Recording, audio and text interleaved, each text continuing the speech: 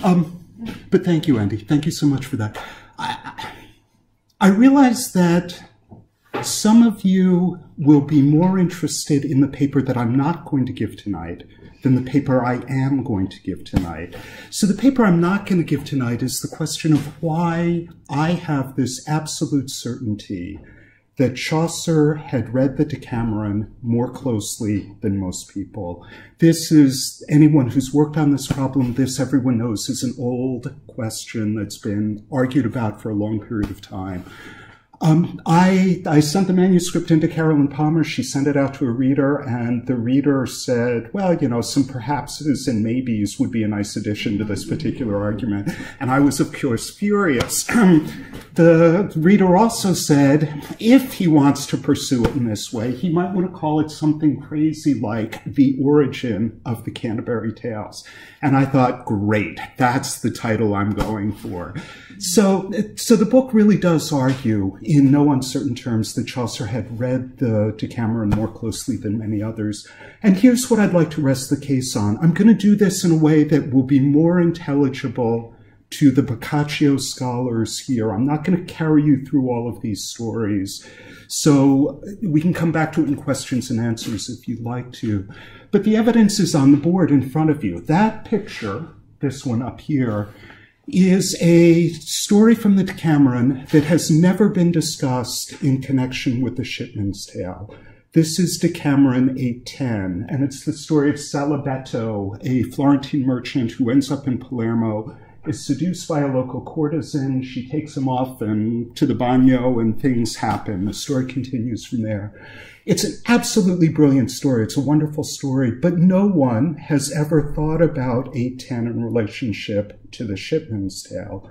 So here's my argument. The ones that everyone has thought about are 8.1 and 8.2, the first two stories of the 8th day of the Decameron.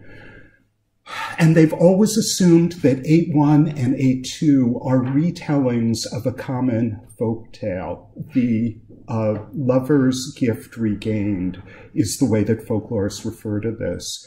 8.2 is the traditional telling of this. It's set in Varlungo. It unfolds the way most folk tales would unfold. 8.1 is the one that's closer to the Shipman's Tale. It's set in Milan. And it involves a mercenary borrowing money from a merchant and returning it to the wife when he sleeps with her. That's the one that comes closest to the Shipman's Tale. But 8.10 is really fascinating. 8.10 is the same story, but no longer set in a village or in a city, but now set in the world of international commerce. It's set in Palermo, and it's set with merchants and bankers, and the world unfolds in that way. But it is the lover's gift regained. How do you get your money back? What Chaucer saw Boccaccio doing is taking one folk motif and setting it in 3 different places. And the story changes because it's set in those 3 different places. What Chaucer did, seeing that, was to recombine those 3 economies back into the Shipman's Tale. So we have the feudal world of the monk who shows up with his gifts to ingratiate himself into the family. We have the world of Saint-Denis, which is where the Shipman's Tale is set, a kind of urban environment. But what's so cool about that story is that the merchant goes up to Bruges and then back down to Paris in order to transact a deal that works in this new international economy. So we have Chaucer not using perhaps 1 or maybe 2 of Boccaccio's stories, but seeing what Boccaccio did in writing these stories and recombining them down into one. That to me is better than any verbal parallel that you can come up with. That becomes pure evidence for a close reading of the text. So that's the paper I'm not going to give on. On the other hand, we have some great authorities, and they're smiling at this moment. So I may have gotten through the first part of it. I've lost my glasses. Let's see if I can give you the paper I intend to give you. What I'd like to highlight tonight is a related question. So what does Chaucer get out of the Decameron? Which has, I think, an equally significant conclusion. My main point is that the wife of Bastile And remember that Chaucer wrote two tales for the Wife of Bath. He wrote the Shipman's Tale first, and then he wrote the Wife of Bath's Tale. We know that the Shipman's Tale is for the Wife of Bath because it has those female pronouns at the beginning of the whole thing. But I want to focus on the second tale for the Wife of Bath, not the Shipman's Tale. And I want to argue, the main idea I want to argue today is that Chaucer created here a new narrative from two strikingly different ideas. This is what he learned from Boccaccio. You don't retell stories. You take ideas and form them into new narratives.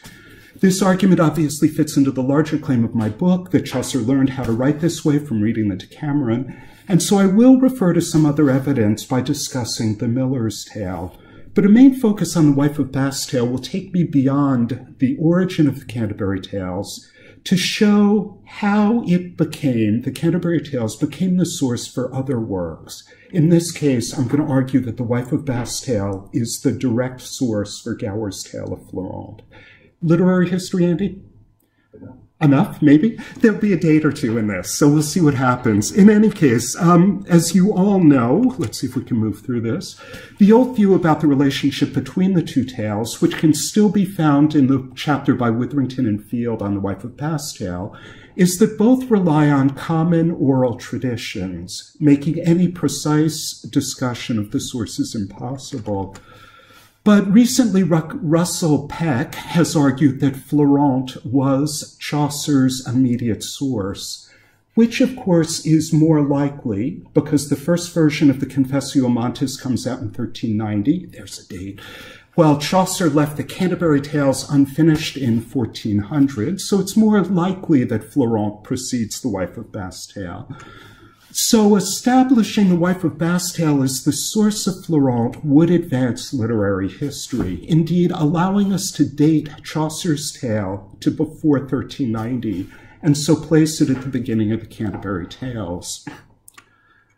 But I'd like to begin, however, with the Miller's Tale, which will allow me to correct a mistake and refine a point that I made in giving a lecture at King's College London last fall. My reason for doing so is to introduce the main claim of this evening's paper. Chaucer did not retell stories, but rather constructed new narratives from ideas. The mistake is quickly dealt with. It concerns the person that he learned this technique from, Boccaccio. But I was wrong to suggest from this image that Oriel College got ripped off when it bought only 5 rather than 6 Tuscan poets. The one without a hoodie, for anyone who doesn't know, is Boccaccio. My source for my mistake was this, which seems like a reputable source to use. I found it on the internet, so why not believe it? And I've heard of Oxford. It seems reputable, but if you go to Oriel College, this is obviously what you'll see. So my apologies to the provost and fellows of Oriel College. I bring it up not because I was hoping you were laugh, but I was hoping you were laugh, but to make the point that history, including literary history, can go wrong, but it also can be corrected. Now, the next point, the revision that I've got to make out of the King's College paper, is a little more complicated, but I think more significant.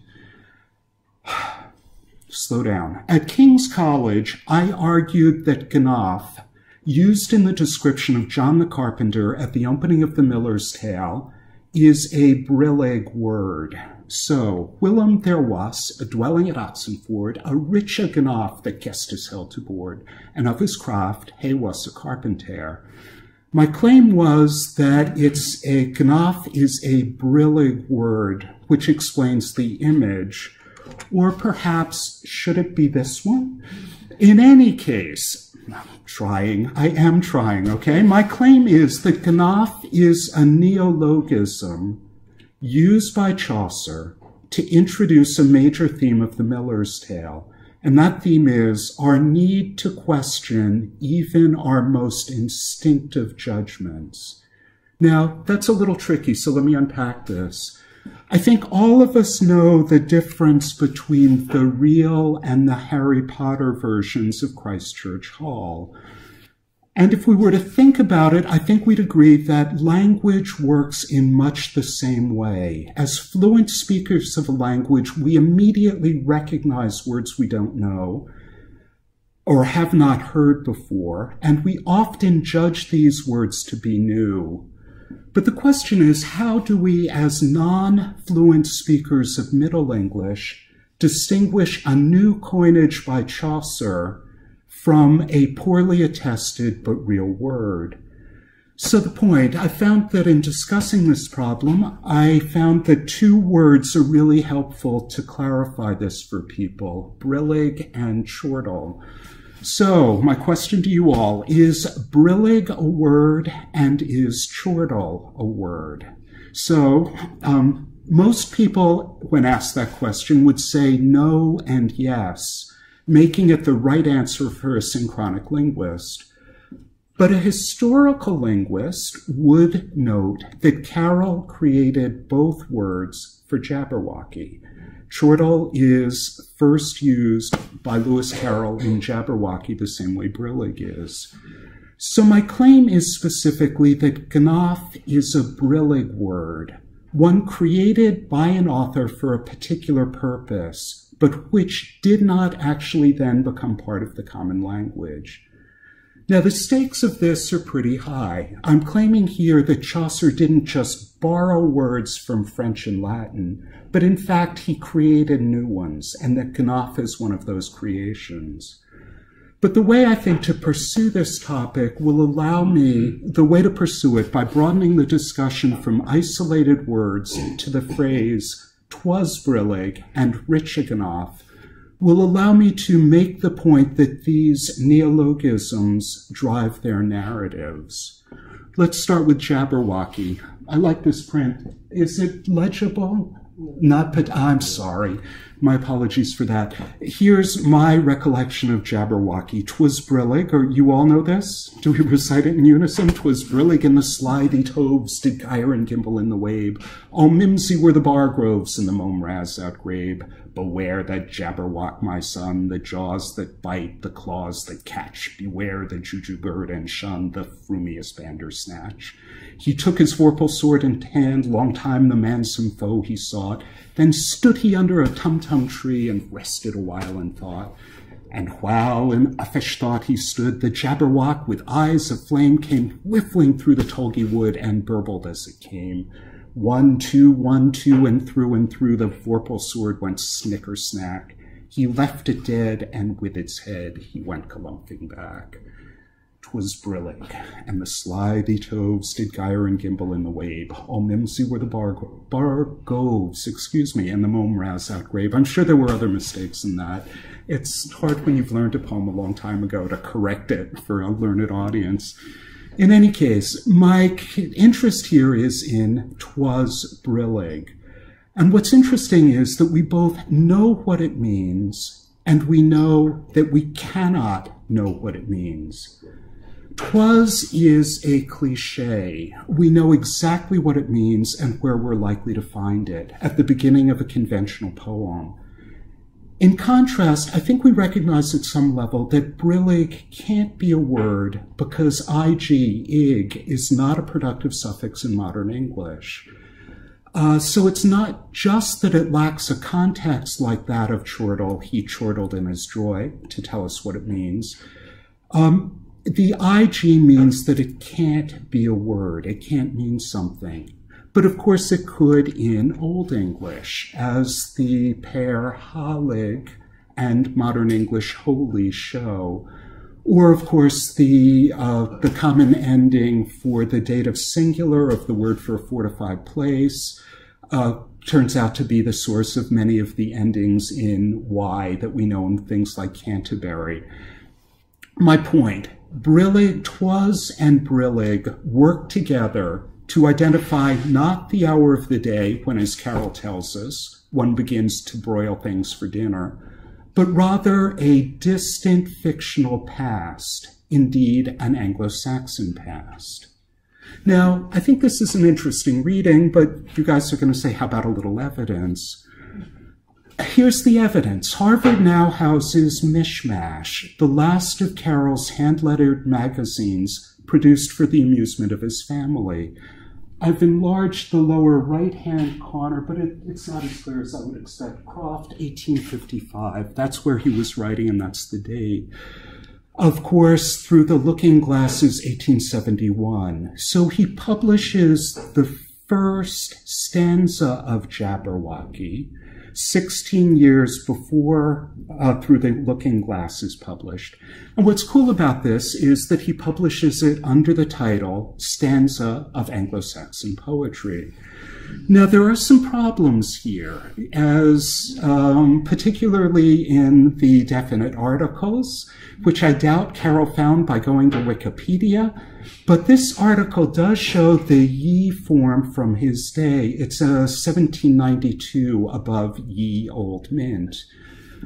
In any case, even vaguely aware of this temporal clue, some scholars have turned to English history to find the source for this poem, and so enter the Stockburn and the Lambton worms. The first is connected with the Cottier's falchion on display at this moment up in the kitchen of Durham Cathedral. The second is described in greater detail in the kind of publication that might have inspired Mishmash. I really don't want to go too far down this rabbit hole this evening, but I do think that these popular legends, as well as a Victorian translation, The Shepherd of the Green Mountains, of a German poem from about this same time, are indeed sources for the poem, sources for the Tolgi Wood, the Eyes of Flame, and most obviously the Vorpal Sword. But it appears to me that they lack, he left it dead, and with his head he went galumphing back. For this we need, well, the Anglo-Saxonists would tell us we need, Beowulf. Now the Kemble translation, galumphing back with a head, that's in your upper left there, in case it's not as clear as it should be. The Kemble translation of Beowulf appeared in 1837. Carroll, of course, arrived in Oxford in 1851. He kept journals. He kept really good journals, and there's no mention of Beowulf in any of the journals. Although I should remind you that the last 3 months of 1855 are missing from the Carroll journals, so it's possible they might be there. But there are numerous references in his journals about the need to study Anglo-Saxon, his desire to know more about etymology, and one entry for 13 March 1855, he decides that he needs to read White. Now, the Carroll scholars haven't been able to figure out who White is, but in fact, he's got to be one of Andy's predecessors in the Bosworth-Rawlinson chair. He's got Professor of Anglo-Saxon Robert Meadows White, who held the chair for 5 years beginning in 1834, and his edition of Ormulum, 1851, begins with a survey of Anglo-Saxon scholarship that mentions Kemble's edition in Beowulf. My point, 'Twas Brillig announces Jabberwocky as a remarkably early parody of the great Anglo-Saxon epic, not unlike Carroll's playful turning of Milton's verb boots, as in, alas, what boots it with uncessant care to tend the homely slighted shepherd's trade and strictly mediate the thankless muse.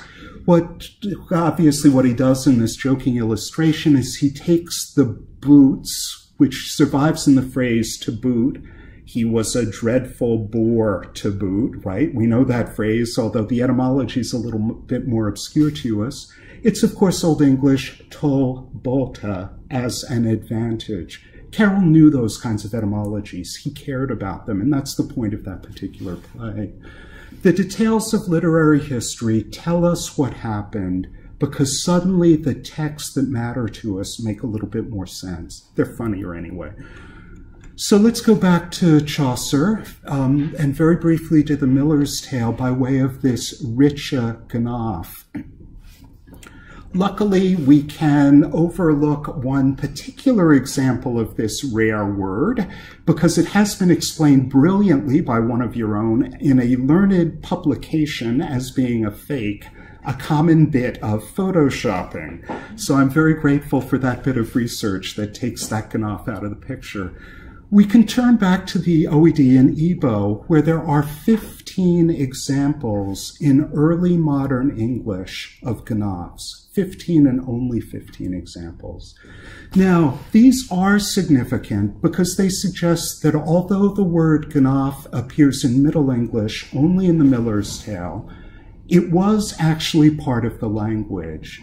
At King's College London, I made 2 points. All of these 15 examples occur during a 70-year period when it was widely believed that Chaucer's English had become incomprehensible. And a significant number of them are found in the kind of educated writing associated with antiquarian interest in Chaucer's works, at places like Oxford, Cambridge, and the Inns of Court. Tonight, I'd like to add one more point. In 3 of the examples, we find specifically riche Ganoffs, and in a 4th, rich is used in the immediate context. In addition to this, 7 more of these Ganoffs are associated with wealth, often with the idea of being a miser. Now, I think you'd all agree that there's no reason for a Ganoff to be rich, other than the phrase's prominent use in the beginning of the Miller's Tale. So let's think about it. Like "'twas brillig," the phrase is memorable because it both poses a problem and then answers it, even if we're not fully aware of that answer. A riche Ganoff, that gestis, so John is a riche Ganoff that gestis, that is, his social superiors held to board. My question here is, who has power? Who's in control in this situation? Taken together, I think, the phrase and the following tale, the Miller's Tale, are a powerful challenge to the conservative views of the knight, according to whom knights have power because they're knights. The Miller's riche Ganoff asks us to question the inevitability of this conclusion by playing this linguistic game with us. It's a word we think we know, but we don't really know. This is the idea that's driving the Miller's Tale. This is the idea behind the Miller's Tale. And to repeat, my book argues that the source for many of the Canterbury Tales are not existing narratives, but rather ideas like this. This is what Chaucer learned from the Decameron. So in my remaining time, what I'd like to do is turn to The Wife of Bath's Tale and show that it's a remarkable example of this way of composing, meaning that, if I can borrow the knight that I've been using to represent Chaucer's opening tale and apply him instead to Florent, the order must be this and not this. It's got to be The Wife of Bath first rather than Florent.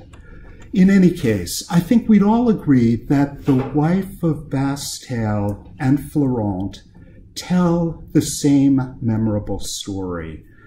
A knight who's gotten into trouble, and of course one of the differences is in The Wife of Bath's Tale, it's because he's raped a lower-class woman. In the tale of Florent, it's because he's slain in combat the son of a prominent family. In any case, in spite of that difference, this knight who's gotten himself into trouble is told he can save his life only by discovering within a year's time what women most desire. He learns from a loathly lady the answer, sovereignty, which saves his life. But she then demands as a repayment that he marry her. When he refuses, she offers him, on the wedding bed, a choice.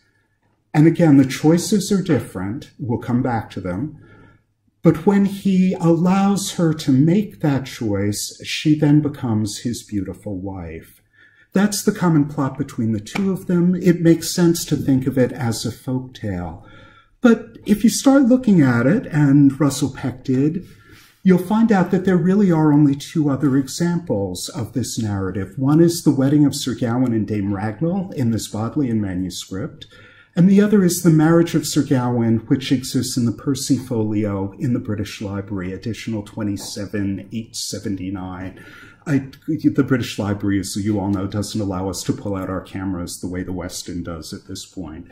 I don't have a picture of it, but both of these are later manuscripts. These are obviously later traditions.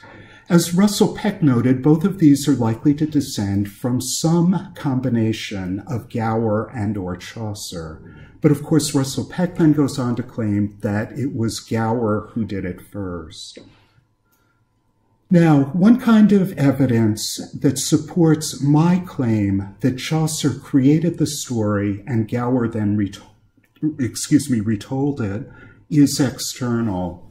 There are, as Peter Nicholson counts them, 150 tales in the Confessio Amantis, but only one, the Tale of Three Questions, might show Gower using popular traditions to create new narratives.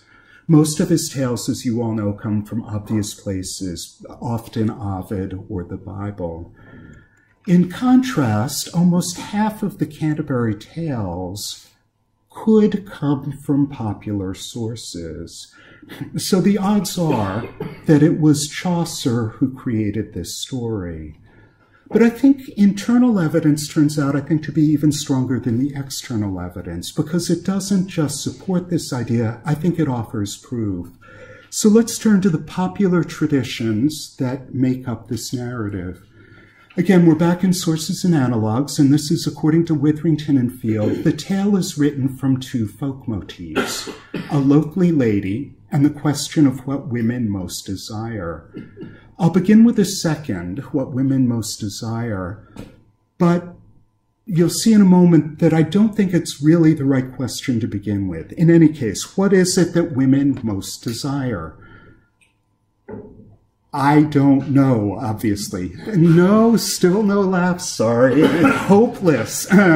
Sorry about this. In any case, what is it women most desire? The blank slide is intentional and is also used to introduce my claim that it's the wrong question to focus on. The Wife of Bath's Tale is so familiar to us that we readily accept the idea that this question is widespread in popular tradition. But if you go back to the Index of Folk Motifs, Thompson's Index of Folk Motifs, aside from Chaucer, Florent, the Wedding, and the Marriage, there are only two more examples of it. One is how Gawain wanted to know the thoughts of women, interpolated into a Dutch translation of the Lancelot legends, in a manuscript in The Hague dated to 1320 to 25. If anyone wants to come back to the dating of Dutch vernacular manuscripts, I'd love to go there. But in any case, I'm not an authority on this, so we'll pass it up at the moment. The story, we can work from the story. Upset when he's told that his lady will not be faithful, Gawain asks the queen if she has any clear knowledge about the thoughts of women. So there is at least a question, but notice it's not, what is it that women most desire? The queen turns around and says, nobody may know it, so varied is their thought. So Gawain obviously sets out to find out what the answer is. So he takes it as a still unanswered question. He doesn't find an answer in this particular text. There's no sovereignty that will appear. The second example that you find in the index is Arthur and Gorlagan, a Latin romance found in one manuscript of the late 14th century or early 15th century. Here, we don't even get a question.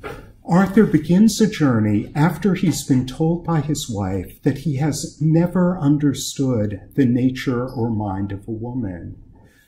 Now, these quests could reflect the question what thing it is that women most desire, but neither actually contains it, and neither contains the answer sovereignty.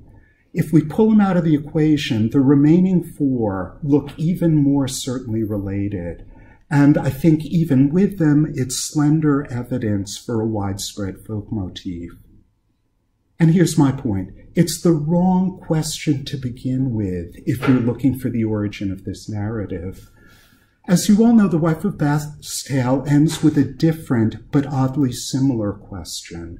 The loathly lady asked the rapist knight which he would prefer, to have her ugly and faithful or beautiful and unfaithful. This question, as Margaret Schlauch explained long ago, rests on a long-standing misogynistic tradition. I'm going to hit the button. The long-standing misogynistic tradition that comes right up to the Daily Mail. My daughters find this slide offensive and said, "Daddy, don't use it," but here it is. According to the Daily Mail and science, beautiful women are never faithful, okay? So it's a long-standing misogynistic tradition, but notice what Chaucer does and doesn't do here. He's working out of this tradition, but he doesn't repeat it. Instead, he explodes it by having it asked by a woman. Okay then, guys, which do you want? This is the question that allows the tale to be written. The quest to discover what women most desire simply reverses it in order to emphasize it. Now, this kind of reversal, I think, is characteristic of the tale. My favorite example of it is the scene in which the rapist knight, confronted by the need to marry an old woman, suddenly discovers that his body is more precious to him than everything he owns. This knicht answered, "Alas, and wail away, I wot recht well that switch was me beheste. For goddess loves chase a new request. Tak all me gold, and lot me body go." Right? It's brilliant. It's absolutely brilliant.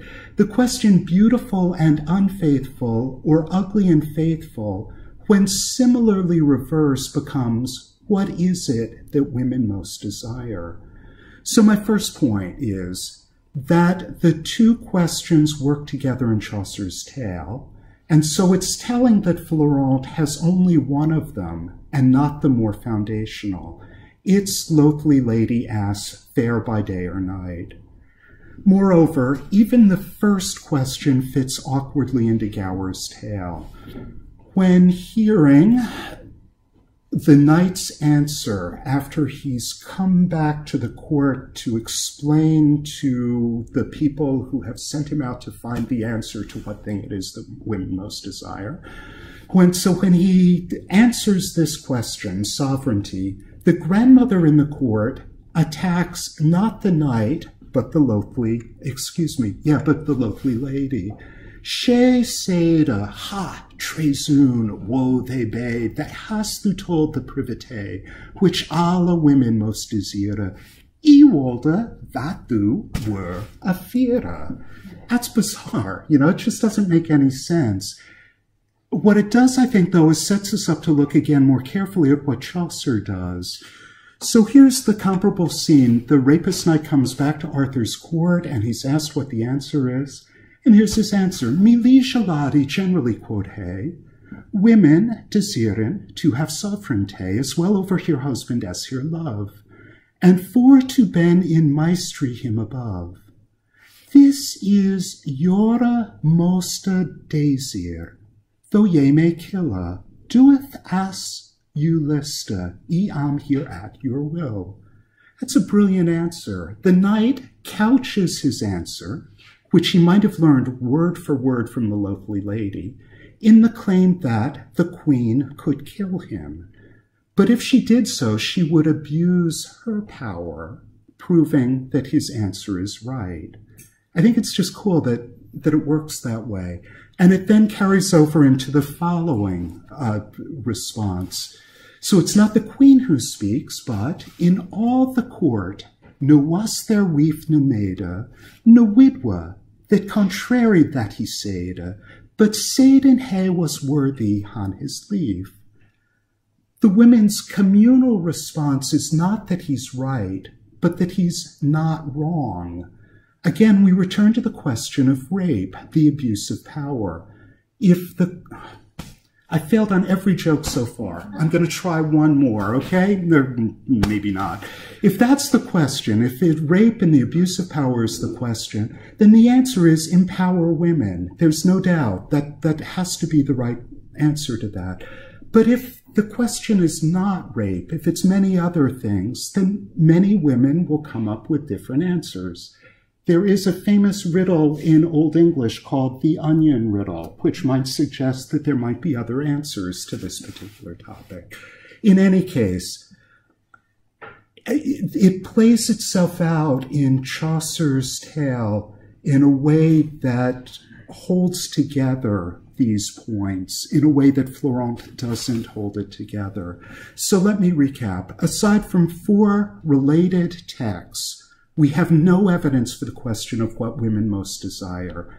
Instead, we have a widespread misogynistic tradition that accounts for the final question in The Wife of Bath's Tale, but not in Florent. And it's that question which underlies the earlier what women most desire. It's possible that starting from something like the quest in the Dutch Gowan interpolation or Arthur and Gorlagan, Gower created the question of what women most desire, and Chaucer then repeated it while improving on the logic of the story by tweaking the second question. But I think you'd agree this is much less likely, and becomes even more so when we turn to the Loathly Lady. So who's the Loathly Lady? This slide's okay. This slide won't offend anyone. On 23 April 1392, in a letter to the Academy, Whitley Stokes identified her when he found the source of the Percy ballad in medieval Irish texts. She is, of course, the Irish sovereignty goddess who appears to the potential successors to the throne as an ugly old woman who then becomes young and beautiful when she and the rightful heir sleep together.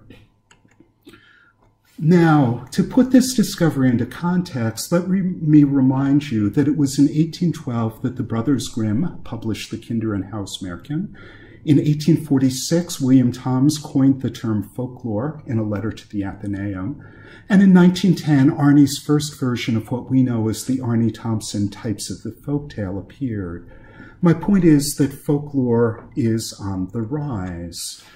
So it's not at all surprising that when G.H. Menander's 1898 Harvard dissertation and his following publication of 1910 put Stokes's discovery into this context, setting out the possible routes of oral transmission of this story from early, perhaps 5th century Ireland, through Scandinavia, Wales, Germany, and France into 14th century England. The map, again, was an attempt at humor. Here is the key point. During this long transmission, according to the folklore scholars, the story evolved from being about a king becoming a king by sleeping with a goddess into one about how a knight learns to behave toward women.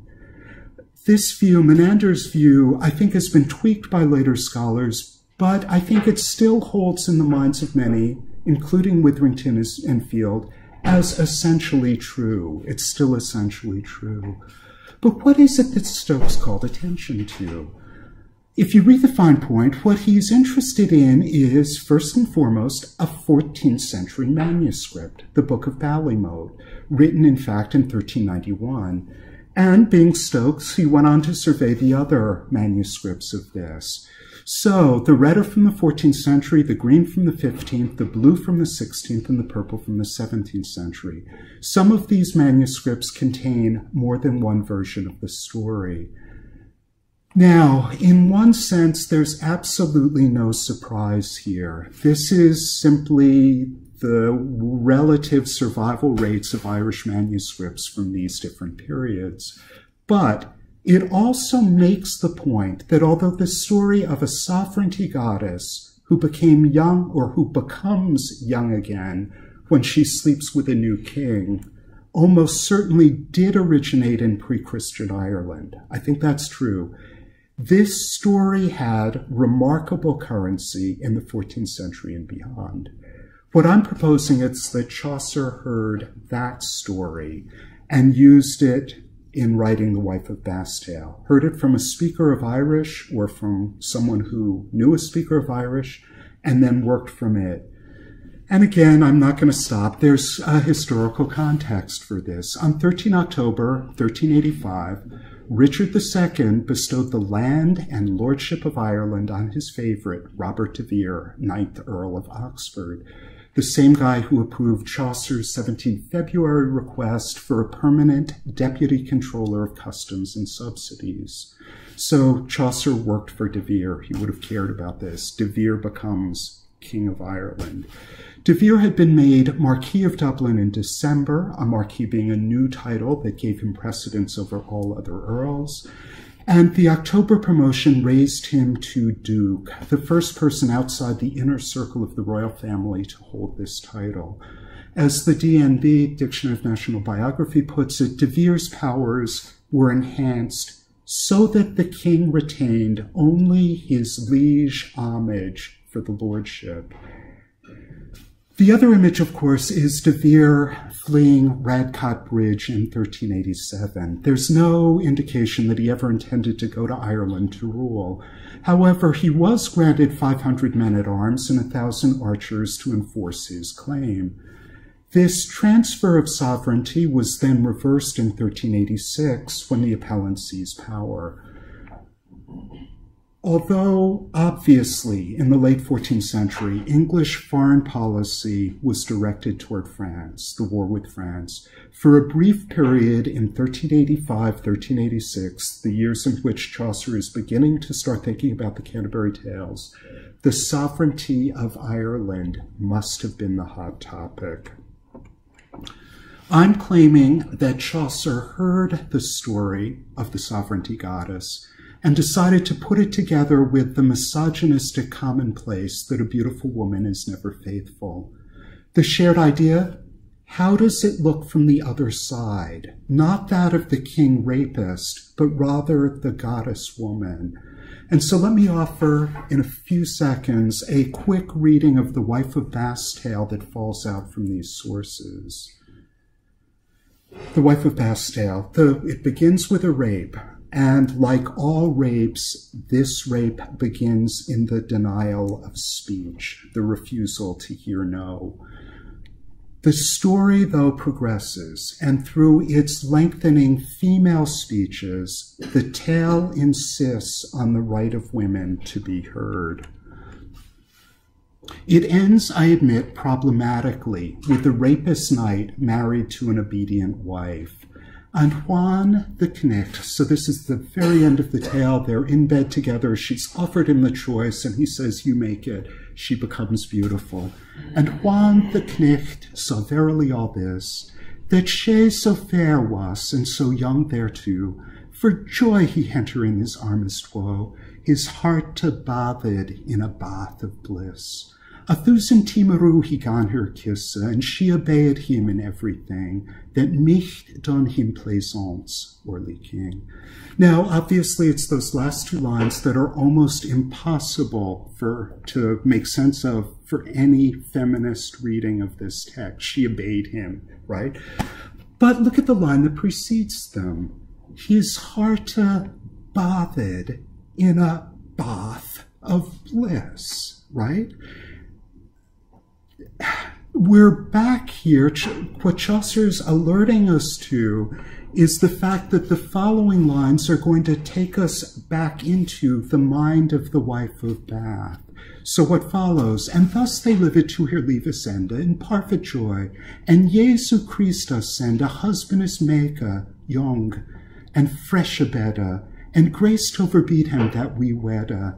And eke pray Jesu short here leaves, that nacht will be governed by here weaves, and old and angry niggards of dispense, God send him soona very pestilence. Here we are back into the mind of the wife of Bath. The story doesn't end, but it circles back into the prologue of the tale, another of Chaucer's remarkable experiments with sources and reversals.